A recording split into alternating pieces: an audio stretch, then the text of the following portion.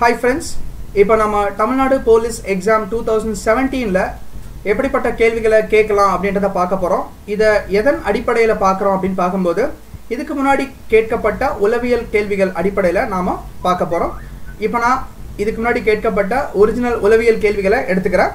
So அதன் அடிப்படையில் இப்போ வர போற எக்ஸாம்ல எப்படி கேள்வி கேட்கலாம்ன்றதை நாம பார்க்க போறோம். சோ ஃபர்ஸ்ட் பாத்தீங்கன்னா நாம இந்த கிளாஸ்ல வந்து நாம பார்க்க போறது number series. So number series பாத்தீங்கன்னா last 4 years question paper எடுத்து அதன் அடிப்படையில் நாம பார்க்க போறோம். சரி, first number series னு சொல்லும்போது பாத்தீங்கன்னா இதுல வந்து என்னென்ன டைப்ஸ் இருக்குன்னு பாக்கும்போது ஒன்னு எப்படின்னா அடுத்த நம்பர் என்ன அப்படினு சொல்லி கேட்பாங்க. அதாவது கடைசில பாத்தீங்கன்னா ஃபார் எக்ஸாம்பிள் 1 2 3 4 அடுத்ததா என்ன நம்பர் வரும் அப்படினு சொல்லி கேள்வி கேட்கிறது ஒரு மாடல். அடுத்ததா பாத்தீங்கன்னா செகண்ட் டைப் என்ன அப்படினு பாக்கும்போது 1 2 டேஷ் அப்புறம் 4 5 கொடுத்துட்டு இந்த இடத்துல என்ன வரும்னு சொல்லி கேள்வி கேட்கிறது. சரிங்களா? அடுத்த மாடல் என்ன அப்படின்னு பார்க்கும்போது எனக்கு 1 2 3 அகைன் 3 அப்புறம் 5 கொடுத்துருப்பாங்க. இப்போ இதுல எது தப்புன்னு சொல்லி கேள்வி கேட்பாங்க. ஒன்று அடுத்ததா என்ன வரும்னு சொல்லி கேள்வி கேட்கறது, அல்லது நடுவில் ஒரு நம்பர் மிஸ் ஆகும் அந்த நம்பர் என்ன வரும்னு சொல்லி கேள்வி கேட்கறது, அல்லது கொடுத்திருக்க இந்த நம்பர் சீரீஸ்ல ஒரு நம்பர் தப்பா இருக்கும். அந்த தப்பா இருக்கக்கூடிய நம்பர் எதுவா இருக்கும் நீங்க கண்டுபிடிக்கிறது. சோ இந்த இடத்துல பாத்தீங்கன்னா அந்த ராங் நம்பர் அப்படின்னு சொல்லும்போது எது ராங் நம்பர் அப்படின்னு பார்த்தா இந்த இடத்துல வர 3 தான் ராங் நம்பர்னு சொல்லலாம். ஏன்னா 1 2 3 அடுத்தது எனக்கு 4 வரணும், அப்புறம் தான் 5 வர முடியும். ஸோ அப்போ இந்த இடத்துல வர 3 வந்து கண்டிப்பா நான் தப்புன்னு நான் தாராளமா சொல்ல முடியும். அவ்வளவுதான். ஸோ அப்போ பேசிக்கா நம்பர் சீரீஸை பொறுத்த வரைக்கும் கடைசியில அதாவது அடுத்து என்ன நம்பர் வரும் அப்படின்னு சொல்லி கேள்வி கேட்கலாம், அல்லது நடுவுல ஒரு நம்பர் மிஸ் ஆகும் அதுல அந்த இடத்துல என்ன நம்பர் வரும்னு சொல்லி கேள்வி கேட்கலாம். அடுத்தது பாத்தீங்கன்னா எல்லா நம்பருமே கொடுத்துருப்பாங்க, அதுல ஒரு நம்பர் தப்பா இருக்கும், அது எந்த நம்பர் அப்படின்னு நீங்க கண்டுபிடிக்கணும். பொதுவாகவே பாத்தீங்கன்னா நம்பர் சீரீஸை பொறுத்த வரைக்கும் கட்டாயமா வந்து உங்களுக்கு என்ன தெரிஞ்சிருக்கணும் அப்படின்னு பார்க்கும்போது பாருங்க, நான் இதுக்கு முன்னாடி பாத்தீங்கன்னா அந்த தனித்து இருக்கக்கூடிய எண்கள் எதுன்னு கண்டுபிடிங்க அப்படின்னு சொல்லும் போது அதுல ஸ்கொயர்ஸ் நீங்க மனப்பாடம் பண்ணணும்னு சொல்லியிருந்தேன். சரிங்களா? அதேதான் இந்த நம்பர் சீரீஸ் டாபிக்கும் கட்டாயமா நீங்க அதாவது இந்த ஸ்கொயர்ஸை வந்து கண்டிப்பா 1 to 30 ஸ்கொயர் வரைக்கும் தரவா இருந்தீங்கன்னா சம்ஸ் போறது ஈஸியா இருக்கும். அது இல்லாம பாத்தீங்கன்னா கியூப்ஸை பொறுத்த வரைக்கும் உங்களுக்கு இந்த நம்பர் சீரீஸ்க்கு வந்து கண்டிப்பா அட்லீஸ்ட் ஒரு 15 கியூப் வரைக்கும் தரவா இருந்தீங்கன்னா உங்களுக்கு எக்ஸாம் பாயிண்ட் ஆஃப் வியூல ரொம்ப ரொம்ப ரொம்ப ஈஸியா இருக்கும். பார்த்த உடனே ஆன்சர் சொல்லிட்டு போயிட்டே இருக்கலாம். அடுத்ததா பாத்தீங்கன்னா பிரைம் நம்பர்ஸ் கட்டாயமா உங்களுக்கு தெரியணும். பிரைம் நம்பர்ஸ் அப்படின்னு வரும்போது இங்க நான் கொடுத்துருக்கேன் மொத்தமா 100க்குள்ள இருக்க பிரைம் நம்பர்ஸ் வச்சு தான் கேள்விகள் கேட்க வாய்ப்பு இருக்கு. ஸோ அந்த 100க்குள்ள இருக்க 25 பிரைம் நம்பர்ஸ் இருக்கு. அந்த 25 பிரைம் நம்பர்ஸும் நான் இங்க லிஸ்ட் பண்ணியிருக்கேன். ஸோ இதை கொஞ்சம் பார்த்துக்குங்க. பிரைம் நம்பர்னா உங்களுக்கே தெரியும். பிரைம் நம்பர் அப்படின்னா என்னது, 1ஆல வகுப்படும், அதே மாதிரி அந்த நம்பரால மட்டும் வகுப்படும். இதை நான் வேற மாதிரி சொல்றதா இருந்தா எக்ஸாக்டா 2 நம்பர்ல மட்டும் வகுப்படும்னா அந்த நம்பரை நாம பிரைம் நம்பர்னு சொல்லுவோம். முக்கியமா வந்து நாம 1 பிரைம் நம்பர்னு சொல்லக்கூடாது, ஞாபகம் வச்சுங்க. So 1 is not prime number. ஏன்னா சில பேர் 1 வந்து பிரைம் நம்பர்னு நினைச்சிப்பீங்க, பட் 1 வந்து பிரைம் நம்பர் கிடையாது, ஞாபகம் வச்சுங்க. சரியா? ஏன்னா 1 வந்து 1ஆல மட்டும்தான் டிவைட் ஆகும், வேற எந்த நம்பர்லயும் டிவைட் ஆகாது. ஆனா பிரைம் நம்பர் அப்படின்னு வரும்போது எக்ஸாக்டா 2 நம்பர்ல டிவைட் ஆகணும், அதுதான் பிரைம் நம்பர். அப்புறம் இந்த இடத்துல நம்ம கூடவே இன்னொரு விஷயத்தை தெரிஞ்சுக்கணும், காம்போசிட் நம்பர். இதை நான் இதுக்கு முன்னாடி இருக்க கிளாஸ்லயே சொல்லியிருக்கேன், இருந்தாலும் இங்கேயும் சொல்றேன். காம்போசிட் நம்பர்னு சொல்லும்போது ரொம்ப சிம்பிள். இப்போ எனக்கு 4 இருக்கு, 4 வந்து 1 2 4ல டிவைட் ஆகும். மோர் தென் 2 நம்பர்ஸ்ல ஒரு நம்பர் ஆனது வகுப்படும்னா அந்த நம்பரை நாம காம்போசிட் நம்பர்னு சொல்லுவோம். ஃபார் எக்ஸாம்பிள் இன்னொரு நம்பர் 6 எடுத்துக்கிறேன். 6 பாத்தீங்கன்னா 1ல 2ல 3ல 6ல அப்போ 4 நம்பர்ல டிவைட் ஆகுது. கண்டிஷன் என்னன்னா காம்போசிட் நம்பர்னா என்ன அப்படின்னு பார்க்கும்போது 2 நம்பருக்கு மேல டிவைட் ஆச்சுன்னா இந்த 6ன்ற நம்பரை 2 நம்பருக்கு மேல டிவைட் பண்ண முடியுது அப்படின்னா கண்டிப்பா அந்த நம்பரை காம்போசிட் நம்பர்னு சொல்லுவோம். அதாவது இந்த 6ன்றத 1ல டிவைட் பண்ணலாம், 2ல 3ல 6ல. அப்போ எனக்கு இதை என்னன்னு சொல்லணும்னா காம்போசிட் நம்பர்னு சொல்லுவேன். பிரைம் நம்பர்னா எக்ஸாக்டா 2 நம்பர்ல மட்டுமே டிவைட் ஆகும். காம்போசிட் நம்பர்னா மோர் தென் 2 நம்பர்ஸ்ல டிவைட் ஆகும். இதுதான் நம்ம காம்போசிட் நம்பர்னு சொல்லுவோம். 1ன்ற நம்பர் வந்து பிரைம் நம்பர்லயும் வராது, அதே மாதிரி 1ன்ற நம்பர் காம்போசிட் நம்பர்லயும் வராது. ஏன்னா 1ன்ற நம்பர் வெறும் 1ல மட்டும்தான் வகுப்படும், அதாவது ஒரே ஒரு நம்பர்ல மட்டும்தான் வகுப்படும். சரி, அப்போ இந்த நம்பர் சீரிஸ் சம்ஸை நம்ம சால்வ் பண்ணணும்னா எனக்கு காம்போசிட் நம்பர் தெரியணும், பிரைம் நம்பர் தெரியணும், அதே மாதிரி எனக்கு கியூப்ஸ் கட்டாயம் நல்லா ஞாபகத்தில் இருக்கணும், அதே மாதிரி ஸ்கொயர்ஸும் எனக்கு ஞாபகத்தில் இருக்கணும். இது தவிர்த்து பார்த்தீங்கன்னா கட்டாயமாக இந்த நம்பர் சீரிஸ் சம்ஸை பொறுத்த வரைக்கும் உங்களுக்கு ஆட் நம்பர் ஈவன் நம்பர் இந்த மாதிரி விஷயங்கள் கட்டாயமாக தெரியணும். ஸோ ஆட் நம்பர்னா உங்களுக்கு தெரியும், அதே மாதிரி ஈவன் நம்பர் உங்களுக்கு தெரியணும். சரிங்களா? So add number even number தெரியணும், கட்டாயமாக தெரியணும். சரி, இதன் அடிப்படையில் எப்படி கேள்விகள் கேட்பாங்க அப்படின்றத நம்ம பார்க்கலாம். அதுக்கப்புறமா ஒரிஜினல் கேள்விகளை எடுத்து அதை எப்படி ஈஸியாக சால்வ் பண்ணுறதுன்றத பார்க்கலாம். பாருங்க, கேள்விகளை பொறுத்த வரைக்கும் நம்பர் சீரீஸை நான் வந்து அந்த சம்மை சால்வ் பண்ணுறதுக்கான டெக்னிக்கை வந்து ரெண்டு விதமாக ஈஸியாக பிரிச்சிடலாம். ஒன்று பார்த்தீங்கன்னா டிஃப்ரென்ஸ் எடுத்து சம்மை நம்ம ஈஸியாக சொல்லிடலாம். இன்னொன்று பார்த்தீங்கன்னா அது வந்து ஒரு நம்பரோட மல்டிபிள்ஸில் இருக்கும், அதாவது பெருக்கத்தில் இருக்கும். அது என்னன்றதை கண்டுபிடிச்சிங்கன்னா ஈஸியாக சொல்லிடலாம். இதை வந்து பார்த்தீங்கன்னா டிஃப்ரென்ஸு நான் சொல்லும்போது இந்த இடத்துல என்னெல்லாம் வரலாம்னா ப்ளஸும் வரலாம் மைனஸும் வரலாம். மல்டிபிள்னு சொல்லும்போது இந்த இடத்துல என்னெல்லாம் வரலாம்னா மல்டிபிள் மட்டும் கிடையாது, இங்கே டிவிஷனும் வரலாம். என்ன சார் ஒரே குழப்பறீங்க அப்படின்னு சொல்லி சில பேர் யோசிப்பீங்க. நான் பதில் சொல்கிறேன் பாருங்கள். இப்போ டிஃப்ரென்ஸை பற்றி ஃபஸ்ட்டு சொல்கிறேன். இப்போ 1 இருக்குது, 2 இருக்குது, 3 இருக்குது, 4 இருக்குது, 5 இருக்குது, 6 இருக்குது. அடுத்தது என்ன வரும்னு கேள்வி கேட்குறேன். இங்கே என்னென்னா இங்கே டிஃப்ரென்ஸ் பாருங்கள் 1 வருது, இங்கே டிஃப்ரென்ஸ் 1, இங்கே டிஃப்ரென்ஸ் 1, இங்கே டிஃப்ரென்ஸ் 1, இங்கே டிஃப்ரென்ஸ் 1. இப்போ அடுத்தது டிஃப்ரென்ஸ் 1 தான் வரணும். அப்போ இந்த இடத்துல 7 வரும், நம்ம பதில் சொல்லலாம். இங்கே என்னென்னா நான் இந்த திசையில் பார்க்கும்போது எனக்கு +1 வரும், அதையே நான் இந்த திசையில் பார்க்கும்போது எனக்கு -1 வரும். அதுதான் இங்கே டிஃப்ரென்ஸ்ன்றது +1 -1 நான் சொல்கிறேன். சரிங்களா? ஸோ அப்போ ரொம்ப தெளிவாக புரிஞ்சுக்கிங்க. நம்ம எந்த திசையிலேருந்து பார்க்குறோமோ டிஃப்ரென்ஸ்னு வந்துச்சுனாலுமே ஆட்டோமேட்டிக்காக பார்த்தீங்கன்னா அது ப்ளஸ்ஸாக இருக்க போது அல்லது மைனஸாக இருக்க போது எந்த திசையிலேருந்து பார்க்குறோம் எந்த நம்பர்லேருந்து பார்க்குறோன்றதை பொறுத்து அது அமையும். சரிங்களா? சில நேரங்களில் பார்த்தீங்கன்னா இப்படி கொடுத்துருப்பாங்க. எனக்கு வந்து ஃபார் எக்ஸாம்பிள் 6, 5, 4, 3, 2 அடுத்து என்ன வரும்னு கேள்வி கேட்பாங்க.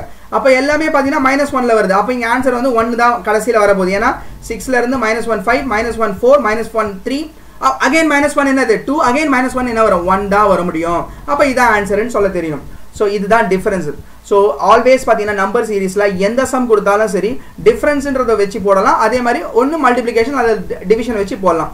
சரி, இப்போ பாருங்கள் மல்டிப்ளிகேஷன் அப்படின்னு சொல்லும்போது பாருங்கள் 1 இருக்குது, அதை நான் 2ல் மல்டிப்ளை பண்ணால் 2 வரும். அகைன் இதை 2ல் மல்டிப்ளை பண்ணால் 4 வரும். அகைன் இதை 2ல் மல்டிப்ளை பண்ணால் 8 வரும். அகைன் இதை 2ல் மல்டிப்ளை பண்ணால் 16 வரும். அடுத்தது என்ன வரும்னு கேள்வி கேட்குறாங்க. அப்போ நீங்கள் புரிஞ்சுக்கணும், இது எல்லாத்தையுமே பார்த்தீங்கன்னா இந்த நம்பர் வரணும்னா மல்டிப்ளை பை 2, அகைன் இந்த நம்பர் வரணும்னா மல்டிப்ளை பை 2, அகைன் இந்த நம்பர் வரணும்னா மல்டிப்ளை பை 2, அகைன் இந்த நம்பர் வரணும்னா மல்டிப்ளை பை 2. அப்போ அடுத்தது வரணும்னா மல்டிப்ளை பை 2, அவ்வளோதானே? இதையே நான் ரிவர்ஸில், அதாவது நான் இந்த திசையில் பார்க்கும்போது எனக்கு இது மல்டிப்ளிகேஷனில் வருது. அதையே இதே சம்மனா இந்த திசையில் பார்த்தேன்னு வச்சுங்களேன், இது டிவிஷனில் வரும். 16ன்ற நம்பரை 2ல் நான் டிவைட் பண்ணால் எனக்கு 8 கிடைக்கும். அகைன் 8 நான் 2ல் டிவைட் பண்ணால் 4 கிடைக்கும். அகைன் 4 நான் 2ல் டிவைட் பண்ணால் 2 கிடைக்கும். அகைன் 2 நான் 2ல் டிவைட் பண்ணால் 1 கிடைக்கும். அப்போது நான் இந்த டைரக்ஷன்லேருந்து பார்த்தா எனக்கு மல்டிப்ளிகேஷன், இதே சம நான் இந்த டைரக்ஷன்லேருந்து பார்த்தா எனக்கு இது டிவிஷன், அவ்வளோதான். ஸோ எந்த ஒரு நம்பர் சீரீஸாக இருந்தாலும் சரி இந்த விஷயம் இந்த 2 விதமாக நம்ம பிரிச்சிடலாம். அதை பார்த்த உடனே ஆன்சர் வந்து ரொம்ப ஈஸியாக சொல்லிடலாம். சரிங்களா? உங்களுக்கு என்ன தெரியணும்னா டிஃப்ரென்ஸ் எடுக்கிறது ஃபாஸ்ட்டாக எடுக்க தெரியணும். சரிங்களா? அதே மாதிரி ஒரு நம்பர் எந்த நம்பரால் பெருக்கம் ஏற்பட்டிருக்கு, அதாவது மல்டிபிள் பண்ணியிருக்காங்க, அதை பெருக்கி இருக்காங்க அப்படின்றது உங்களால் பார்த்த உடனே கண்டுபிடிக்க தெரியணும். சரி, இப்போ பாருங்கள், எனக்கு ஜென்ரலாக பார்த்தீங்கன்னா நீங்கள் எழுத போகிற எக்ஸாமை பொறுத்த வரைக்கும் பார்த்தீங்கன்னா டெஃபினட்டாக பார்த்தீங்கன்னா உங்களுக்கு வந்து சின்ன நம்பர்ஸை வச்சா இந்த கேட்டகரியில், அதாவது மல்டிப்ளிகேஷன் டிவிஷனில் கொடுக்குறாங்க அப்படின்னா டெஃபினட்டாக சின்ன நம்பர்ஸ் தான் இருக்கும். ஸோ அதனால் நீங்கள் வந்து கொஸ்டினை பார்த்து பயப்படுறதுக்கு ஒன்றுமே இருக்காது. சின்ன நம்பர்ஸ் நான் சொல்லும்போது கண்டிப்பாக 10க்குள்ளே இருக்க நம்பர்ஸை வச்சு தான் பெருக்கத்தை வச்சு தான் கொடுத்துருக்க போகிறாங்க. சரிங்களா? அதனால் அந்த 10க்குள்ளே இருக்க நம்பர்ஸோட மல்டிபிள், அதாவது டேபிள்ஸை கொஞ்சம் நல்லா தெரிஞ்சுக்குங்க. பெருக்குனா என்ன வரும் அப்படின்றத தெரிஞ்சுங்க. ஃபார் எக்ஸாம்பிள் இப்போ பாருங்கள், எனக்கு 1 இருக்குது, இதை வந்து நான் 4ல் மல்டிப்ளை பண்ணால் 4 வரப்போகுது. அகைன் 4ல் மல்டிப்ளை பண்ணால் எனக்கு என்ன வரப்போகுது 16. அகைன் 4ல் மல்டிப்ளை பண்ணால் என்ன வரப்போகுது 64. அடுத்தது என்ன வரும்னு கேள்வி கேட்டால் எனக்கு போட தெரியணும், அவ்வளோதான். ஸோ அப்போ இந்த இடத்துல வந்து உங்களுக்கு புரியணும், இது வந்து இது 4ஆல் மல்டிப்ளை ஆயிருக்கு அப்படின்னு சொல்லிட்டு. சரிங்களா? சரி, இப்போ பாருங்கள், அப்போது கட்டாயமாக பார்த்தீங்கன்னா இதன் அடிப்படையில் வரக்கூடிய கேள்விகளுக்கு நீங்கள் கண்டிப்பாக வந்து 2 டேபிள்ஸ்லேருந்து 9 டேபிள்ஸ் வரைக்கும் தரவாக இருக்கணும் அப்படின்றது கட்டாயம். சரிங்களா? சரி, இப்போ இந்த டிஃப்ரென்ஸை பொறுத்த வரைக்கும் இது ரொம்ப ஈஸி தான். நீங்கள் டிஃப்ரென்ஸ் எடுக்க தெரிஞ்சுன்னா எல்லாருக்குமே டிஃப்ரென்ஸ் எடுக்க தெரியும். அதை நான் சொல்லிக் கொடுக்கணுன்ற அவசியம் கிடையவே கிடையாது. சரி, இப்போ பாருங்கள், நான் இப்போது ஒரிஜினல் சம்ஸ் எடுத்துக்கிறேன். அந்த சம்ஸை நம்ம எப்படி ஃபாஸ்ட்டாக போடலான்றதை பார்ப்போம். பாருங்கள், இது ஒரிஜினல் சம், எக்ஸாமில் வந்த சம். பாருங்கள், நான் இங்கே எழுதிக்கிறேன் உங்களோட அண்டர்ஸ்டாண்டிங்காக. இங்கே 1 இருக்குது, 9 இருக்குது, அப்புறம் 25 இருக்குது, அடுத்து பாருங்கள் 49 இருக்குது, அடுத்த நம்பர் X இருக்குது, அடுத்த நம்பர் 121 இருக்குது. இது எல்லாமே வந்து இதுக்கு முன்னாடி நடந்த தேர்வில் கேட்கப்பட்ட உண்மையான ஒரிஜினல் கேள்விகள். இது பாருங்கள், நத்திங் பட் இது 1 ஸ்கொயரு, இது 3 ஸ்கொயரு, அப்போனா இது 1 square, 9ன்றது 3 square, 5ன்றது sorry 25ன்றது 5 square 49ன்றது 7 square அப்புறம் இது கண்டுபிடிக்கணும் 121ன்றது 11 ஸ்கொயர் அதுதான் நான் சொன்னேன் உங்களுக்கு 30 ஸ்கொயர் வரைக்கும் தரவா வச்சுக்கங்க அப்படின்னு சொல்லிட்டு அப்ப இந்த இடத்துல என்னப்பா ஸ்கொயர் வரும் அப்படின்னு கேள்வி கேட்டா இது 1 3 5 7 இதெல்லாம் ஒத்தப்படையில இருக்க நம்பர்ஸ் அதாவது ஆட் நம்பர்ஸ் சரிங்களா ஆட் நம்பரோட ஸ்கொயர்ஸ் தான் இங்க கொடுத்திருக்காங்க அப்படி இருக்கும்போது எனக்கு இந்த 7 ஸ்கொயருக்கும் 11 ஸ்கொயருக்கும் நடுவுல இருக்க ஆட் நம்பர் என்ன அல்லது வேற மாதிரி கேக்குறதா இருந்தா 7க்கும் 11க்கும் நடுவுல இருக்க ஆட் நம்பர் என்ன அப்படினு பாத்தீங்கன்னு வெச்சுங்களேன் அப்ப அது 11 தான் இருக்க முடியும் சாரி 9 தான் இருக்க முடியும் கரெக்ட்டா அப்ப 7க்கும் 11க்கும் நடுவுல இருக்க நம்பர் என்ன 9 அப்ப இங்க என்ன வரணும் 9 ஸ்கொயர் வரணும் அவ்வளவுதானே அப்ப 9 ஸ்கொயர்னா என்ன வரணும் 81 அப்ப ஆன்சர் சாய்ஸ் எது இந்த செகண்ட் சாய்ஸ் நம்ம ரொம்ப ரொம்ப ஈஸியா சொல்லலாம் சோ நல்லா புரிஞ்சுக்கங்க கட்டாயமா வந்து உங்களுக்கு ஸ்கொயர்ஸ் மனப்பாடமா தெரியணும்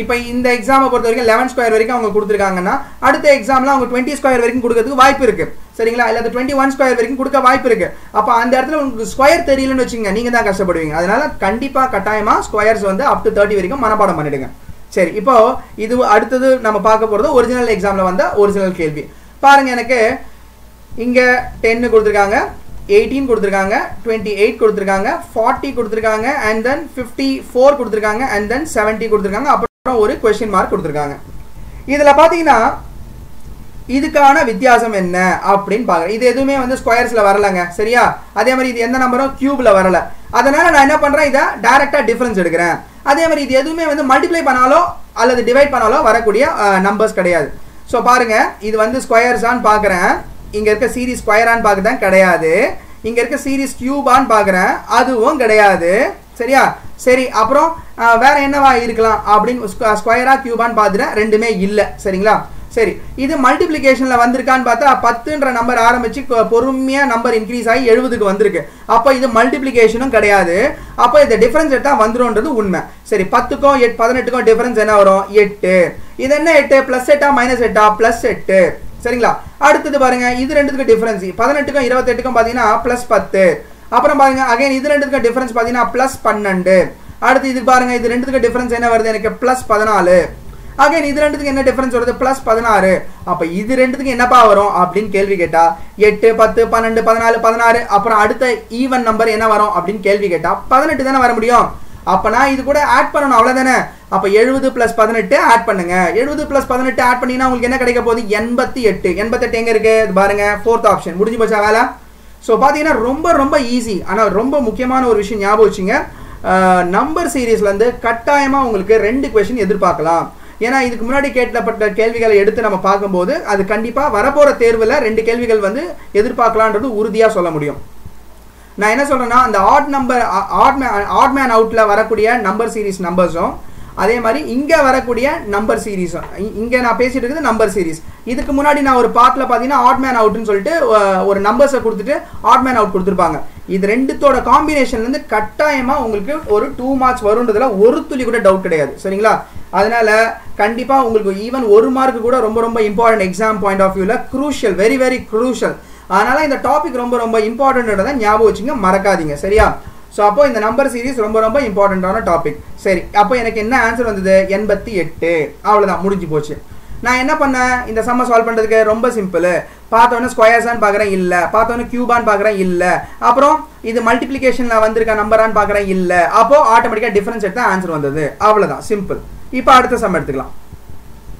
நம்ம பார்த்துட்டு இருக்குது ஒரிஜினல் எக்ஸாம்ல கேட்கப்பட்ட ஒரிஜினல் கேள்விகளை மட்டும் தான் பார்த்துட்டு இருக்கோம் சரிங்களா சரி இப்போ பாருங்க 6 இருக்கு அப்புறம் எனக்கு 15 இருக்கு இங்க x இருக்கு அப்புறம் இங்க 45 இருக்கு அப்புறம் 66 இருக்கு 91 இருக்கு இப்போ நான் என்ன பண்றேன் அகைன் இதெல்லாம் பெர்ஃபெக்ட் ஸ்கொயரான்னு கேட்டா கிடையாது இதெல்லாம் பெர்ஃபெக்ட் கியூபான்னு கேட்டா கிடையாது இது மல்டிப்ளிகேஷன்ல வந்திருக்கான்னு கேட்டா நான் எனக்கு கரெக்ட்டா தெரியல இருந்தாலும் ஃபர்ஸ்ட் நான் டிஃபரன்ஸ் எடுத்து பார்க்கறேன் அதுக்கு அப்புறம் அதுல வரல அப்படினா நான் மல்டிப்ளிகேஷனா அல்லது டிவிஷனா அப்படினு கூட செக் பண்ணிக்கலாம் ஏனா சில பேருக்கு வந்து மல்டிப்ளிகேஷன் பண்றது கஷ்டமா இருக்கும் அதுக்காக சொல்றேன் சரிங்களா சரி இப்போ பாருங்க ஃபர்ஸ்ட் நான் என்ன பண்றேன் டிஃபரன்ஸ் எடுக்கறேன் பாருங்க டிஃபரன்ஸ் எடுக்கற 6க்கும் 15க்கும் டிஃபரன்ஸ் 15க்கும் 6க்கும் டிஃபரன்ஸ் என்னங்க வரும் 9 வரும் கரெக்ட்டா இல்லையா இதுக்கு அப்புறம் டிஃபரன்ஸ் தெரியாது இதுக்கு அப்புறம் டிஃபரன்ஸ் தெரியாது ஆனா இது ரெண்டுக்கு டிஃபரன்ஸ் பாருங்க இது 45 இது 66 45க்கும் 66க்கும் சில பேருக்கு இது டிஃபரன்ஸ் எடுக்கிறதே ரொம்ப கஷ்டமா இருக்கும் சரியா அவங்களுக்காக நான் சொல்றேன் எல்லாருக்கும் இது கிடையாது சில பேருக்கு பாருங்க இந்த 66 இருக்கு அப்புறம் 45 இருக்கு நான் எப்படி எடுக்கிறேன்னு பாருங்க 60ல 40 போனா என்ன 20 60ல 40 போனா 20 6ல 1 5 போச்சுனா 1 அப்போ டிஃபரன்ஸ் என்ன 21. அடுத்து பாருங்க எனக்கு 91ல் 66 போகணும் அவ்வளோதானே, ரொம்ப சிம்பிள். பாருங்க 90ல் 60 போச்சுன்னா என்ன வரும் 30. அப்புறம் 1ல் 6 போச்சுன்னா -5 வரும். நல்லா கவனிங்க, 90ல் 60 போச்சுன்னா 30, 1ல் 6 போச்சுன்னா -5. ஏன்னா இந்த நம்பர் மைனஸ் நம்பர், இந்த நம்பர் பிளஸ் நம்பர், சரியா? அப்போ எனக்கு 90ல் 60 போச்சுன்னா 30, அப்புறம் 1ல் 6 போச்சுன்னா -5. அப்போ 30 - 5 25. அவ்வளோதாங்க. ரொம்ப ரொம்ப சிம்பிளாக நீங்கள் டிஃபரன்ஸ் எடுத்துகிட்டு போயிட்டே இருக்கலாம். இதெல்லாம் பார்த்தவன டக்கு டக்கு டக்குன்னு அடிச்சு போயிட்டே இருக்கணும், சரிங்களா? சரி, அப்போ இப்போ பாருங்களேன், எனக்கு இங்கே 25 வருது, இங்கே 21 வருது, இங்கே என்னன்னு தெரியல, இங்கே என்னன்னு தெரியல. சரி, ஆனால் ஒரு க்ளூ மட்டும் எனக்கு கிடைக்குது. என்ன தெரியுமா கிடைக்குது பாருங்க, நான் இதுக்கான டிஃபரன்ஸ் திருப்பி எடுத்தா எனக்கு 4 வருதா? அப்போ அடுத்தடுத்த நம்பர் டிஃபரன்ஸ்ல வந்து 4 வரதுக்கான வாய்ப்பு இருக்கான்னு நான் செக் பண்றேன். பாருங்க, இந்த 21ல -4 போட்டீங்கன்னா உங்களுக்கு என்ன கிடைக்கும் அப்படின்றத பாருங்க. 21 - 4, 21 - 4 அப்படின்னு வரும்போது என்ன வரப்போகுது, எனக்கு 17 வரப்போகுது. 17ல் அகைன் -4 போட்டு பாருங்க என்ன வருதுன்னு பாருங்க, 13 வரப்போகுது. 13ல் அகைன் -4 போட்டு பாருங்க என்ன வரப்போகுது, 9 வந்துச்சா? அப்போ என் ஆன்சர் வந்துடுச்சு, எனக்கு ஆன்சர் இங்கே கிடைச்சாச்சு. ரொம்ப சிம்பிள். ஸோ பார்த்தீங்கன்னா நான் என்ன பண்ணுறேன், ஃபஸ்ட்டு எனக்கு இருக்கிறது பார்த்தீங்கன்னா எனக்கு இந்த 21 25 தான் இருக்குது, அப்புறம் இந்த 9 தான் இருக்குது. நான் என்ன பண்ணுறேன், இந்த 21க்கு 25க்கு 4 இருக்கிறதுனால அடுத்து இங்கே இருக்கிற நம்பருக்கும் 4 டிஃபரன்ஸ் வந்தால் என்ன இருக்கும்னு நான் பார்க்குறேன். அது 17 கிடைக்குது. அகைன் அடுத்து இருக்க நம்பருக்கு டிஃபரன்ஸ் 4 வந்தால் என்ன ஆகுன்னு பார்க்குறேன், 13 கிடைக்குது. அப்போ அது அடுத்து 4 டிஃபரன்ஸ் எடுத்தால் 9 வந்துடுது. அப்போ எனக்கு இந்த சம் ரொம்ப ரொம்ப ஈஸியாகிடுச்சு. அப்போ நான் என்ன அர்த்தம், இந்த 15ஓட இந்த 13 கூட்டினா எனக்கு இந்த எக்ஸ் கிடைக்க போகுது, அவ்வளோதானே? அப்போ பாருங்க, இந்த 15 + 13 என்ன வரும், 28. ஆப்ஷன் என்னது, இந்த ஆப்ஷன். முடிஞ்சு போச்சா? சரி, சில பேருக்கு வந்து சார் இந்த எக்ஸில் வந்து இதுதான் 28 தான் வரும்னு எப்படி சார் நான் கன்ஃபார்ம் பண்ணுறது அப்படின்னா ரொம்ப சிம்பிள். இந்த 28ஓட இங்கே இருக்க 17 ஆட் பண்ணுங்க. 28 + 17 ஆட் பண்ணிங்கன்னா 45 வரப்போகுது, அவ்வளோதானே? ஸோ பார்த்தீங்கன்னா அப்போ இந்த இடத்துல எக்ஸ்ன்ற இடத்துல உங்களுக்கு வரக்கூடிய மதிப்பு என்ன அப்படின்னு பார்த்தா 28, அவ்வளோதான். ரொம்ப சிம்பிள். இப்போ அடுத்த கேள்வி எடுத்துக்கலாம். பாருங்க, இங்க 0.5, 0.55, 0.65, 0.8 அப்படின்னு சொல்லி நம்மள ரொம்ப கன்ஃபியூஸ் பண்ணணுன்றதுக்காகவே கொடுத்துருக்க மாதிரியே தோணுது. சில பேருக்கு இந்த நம்பரை பார்த்தா என்ன இப்படிலாம் கொடுத்துருக்காங்களே, ரொம்ப கஷ்டமா இருக்கும் பொழுது அப்படிலாம் யோசிப்பீங்க. இதை நீங்க ரொம்ப ரொம்ப ப்ராக்டிக்கலா யோசிச்சிங்கன்னு வச்சுங்களேன், இந்த சம்லாம் ஒண்ணுமே கிடையாது, சரிங்களா? அப்படி பார்த்தோன்னா அடுத்த செகண்ட் இதோட ஆன்சர் என்னன்றதை சொல்லிட்டு போயிட்டே இருக்கலாம். சரி, இப்போ பாருங்க, நான் உங்களுக்கு ஒரு க்ளூ தரேன். என்கிட்ட 5 காசு இருக்கு, வெறும் 5 காசு. அப்புறம் அது 55 காசா, சாரி இது 5 காசுனா இது ஃபர்ஸ்ட் இந்த இடத்துல புள்ளி இங்க பாருங்க, பாருங்க இங்க புள்ளி 5 அப்படின்னா இது என்னன்னா ஆக்சுவலா வந்து நான் இங்க ஒரு 0 போட்டேன்னா இது 50ன்னு மாறுமா? அப்ப 50 காசு இருக்குன்னு சொல்லலாமா இல்லையா? கவனிங்க, அதாவது ஃபர்ஸ்ட் இடத்துல இருக்கிறது எனக்கு ஆக்சுவலா வந்து பாத்தீங்கன்னா இதெல்லாம் 2 டிஜிட்ல இருக்கா. ஆக்சுவலா இது 2 2 டிஜிட்ல இருக்கு டெசிமலுக்கு அப்புறமா. இதுல ஒரு டிஜிட் தான் டெசிமல், இதுல ஒரு டிஜிட் தான் டெசிமல். நான் என்ன பண்றேன், எல்லாத்தையும் ஃபர்ஸ்ட் 2 டிஜிட் டெசிமலா மாத்திக்கிறேன். உங்களுக்கே தெரியும், டெசிமலுக்கு அப்புறமா இப்படி 0.1 இருக்குன்னு வச்சுங்களேன், இந்த இடத்துல ஒரு 0 போட்டால் அதுக்கு மதிப்பெல்லாம் ஒன்றும் பெருசாக கிடையாது, அதனால நம்பரோட மதிப்பு மாற போகிறது கிடையாது. அதே வெறுமனே 1 இருக்குன்னு வச்சுங்களேன், அது பக்கத்தில் நான் 0 போட்டால் அது 10ஆ மாறிடும், அது தப்பு. ஆனால் டெசிமலில் போயிட்டு நான் 0.1 இருக்கிற இடத்துல நான் 0 போட்டால் அது 0.1ன்னு நீங்கள் சொல்லலாம், அல்லது 0.10ன்னு சொல்லலாம், சரிங்களா? இது நம்மளோட கன்வீனியன்ஸ்க்காக செய்கிற விஷயம். நான் என்ன பண்ணுறேன், இங்கே ஒரு 0 போடுறேன், ஏன்னா இது 2 டெசிமலாக மாறுது. ஏன்னா இங்கே இருக்கிறதும் 2 டெசிமலாக இருக்கா. பாருங்க, இங்கே 0.8ன்றதை 0.18 மாற்றிக்கிறேன், ஏன்னா ஒரு 2 டெசிமல் நம்பராக மாற்றிக்கிறேன். 0 போடுறதுனால இதோட மதிப்பு மாற போகிறது கிடையாது, அதை மட்டும் ஞாபகம் வச்சுங்க. இந்த இடத்துல 0 போடுறதுனால இதோட மதிப்பு மாற போகிறது கிடையாது, ஞாபகம் வச்சுங்க. இப்போ பாருங்க, எனக்கு கேள்வி ஈஸியாகிடுச்சு. என்கிட்ட 50 காசு இருக்கு, சரியா? எவ்வளோ இருக்கு, 50 காசு இருக்கு.